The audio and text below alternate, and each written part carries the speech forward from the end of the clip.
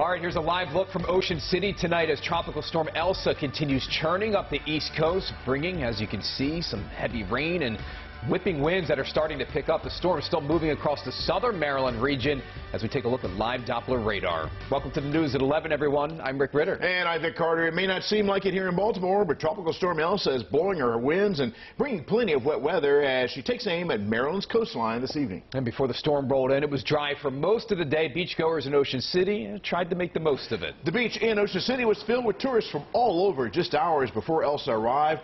The water seemed calm earlier in the day, but as soon as the surf turned up and those gray skies rolled in, those beachgoers rolled out of the sand. And tonight, a flash flood watch actually in effect for us locally until tomorrow morning.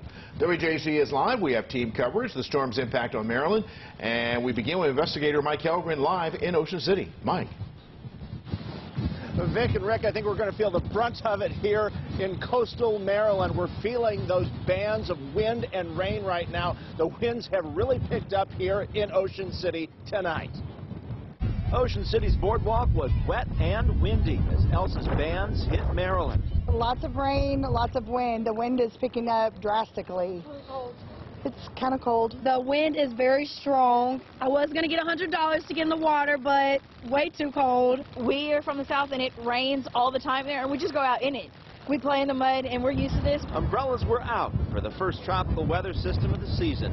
It brought with it a tornado threat, several inches of heavy rain, gusty winds. Describe the wind right now. Very brutal. It's brutal. It's brutal. It's aggressive. Just waiting to see what's going to happen, trying to get back to our hotel and safely. Many who have been homebound during the pandemic are not letting the storm ruin their vacations. No. This is our first vacation without kids in 21 years, so no. Go Ocean City! The surf started getting a little rougher earlier in the day, and lifeguards will be monitoring for dangerous rip currents. Elsa is certainly the first tropical event that we're going to experience for the year, so it's a wake-up call for the departments and the community to get ready. We think we're going to do just fine, and community's ready, and let's get back into business.